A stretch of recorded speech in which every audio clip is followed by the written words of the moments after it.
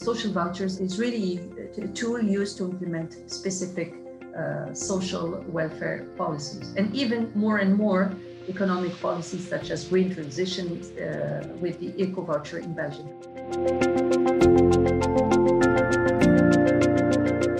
Ecocheque a été lancé par les partenaires sociaux au niveau interprofessionnel en Belgique en 2008. L'idée, c'était de lier la consommation écologique avec un objectif d'augmenter le pouvoir d'achat. Les partenaires sociaux ont adopté une liste exhaustive qui fait une sorte de nomenclature des produits et des services qui sont éligibles. Cette liste est bien sûr évaluée et elle est adaptée tous les 2 ans. Le montant qui a été fixé par an, donc c'est 250 € par travailleur par an. Il y a des arrêtés d'exécution par le gouvernement à la demande des partenaires sociaux qui ont des conditions pour des exonérations en matière fiscale et parafiscale.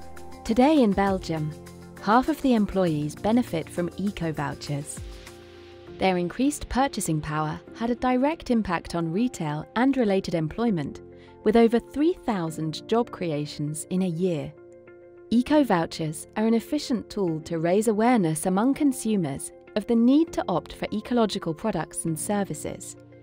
Study suggested that consumers do in fact worry about environmental problems and agree that we should lower our ecological footprint. They indicate to strongly take into account product price when making a certain purchase decision, and at the same time they reveal a very positive attitude towards the eco-voucher system in Belgium.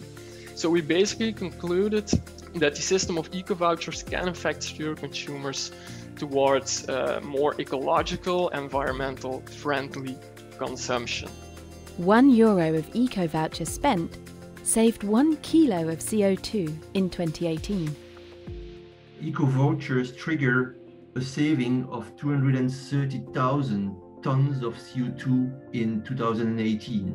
So it's pretty significant. In March 2021, we adopted the list, we modified the list, and we took into account the new European Union energy label. At SVIA, we believe that governments should consider launching eco-voucher programs to support citizens' purchasing power and boost the economic recovery post-COVID-19, a forward-looking perspective in line with the ecological transition goals. I have to say that the eco-voucher is gaining a lot of momentum, and a lot of countries are looking into the Belgian experience to replicate this experience in their country. So, as we know, the European Green Deal sets out a comprehensive strategy to transform the EU into a fair and prosperous society. So both green and just. And it's this social link to the green factors which is perhaps relatively new and which we see influencing our thinking on sustainable consumption and hence on vouchers as well. I think what strikes me is there's a whole range of good examples. Eco-vouchers is one of them. Let's see how we can build on them.